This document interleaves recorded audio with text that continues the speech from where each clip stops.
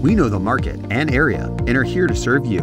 Let us take a look at residential real estate in your area during the month of January. The number of homes sold in January of this year was 4,600, as opposed to this time last year where 4,473 homes were sold. That is an increase of 3% in home sales. In terms of price, the median price on a listing this time last year was $255,000. This year, the price has increased to $300,000. That is an increase of 20% in home price. Compared to last year, the average number of days units spend on the market before being sold has decreased from 57 to 30 days on market.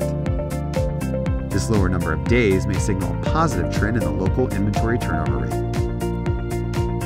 Thanks for watching. If you would like more information, call us today to speak to one of our specialists.